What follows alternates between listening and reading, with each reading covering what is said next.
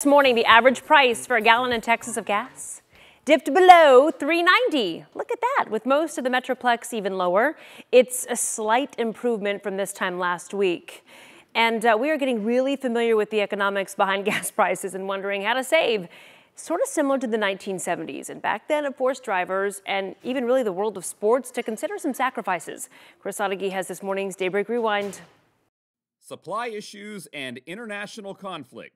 World wars among big powers are quite possible to control dwindling oil supplies. Just like it did in 1973, when an OPEC oil embargo led to an international shortage and rocked the global economy. In the Dallas area today, dealers raised prices to more than 40 cents a gallon. Yes, kids, that was a lot. But a federal government price cap kept the prices down, yet created a whole new set of problems, like rationing and an industry shutting down, unable to turn a profit. But you will go up when you get the word. Yes, sir, I definitely will. Another idea to save gas, just drive slower. And many Dallas motorists agree that it's going to take a decrease in speed in order to slow down the energy crisis. The city of Dallas even considered regulating it. City Manager George Schrader has urged the City Council to reduce speed limits from 60 to 50 miles an hour. It all sounds like a great plan until you have to be somewhere.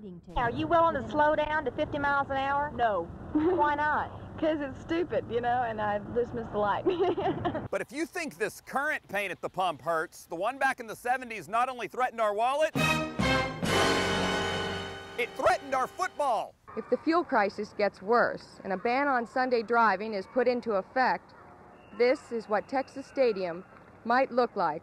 A Sunday ban on driving was considered like some European countries did. But what would that do to the NFL? If the National Football League were forced to move to Saturday, it would mean a total blackout of all professional football. Cowboys GM Tex Schramm said the league couldn't broadcast during college football Saturdays. So the other option? I don't think our game would be very attractive being played before an empty stadium. The NFL playing in empty stadiums, an unimaginable idea. Oh, wait. Yeah, that's right. In Dallas, I'm Chris Sadeghi.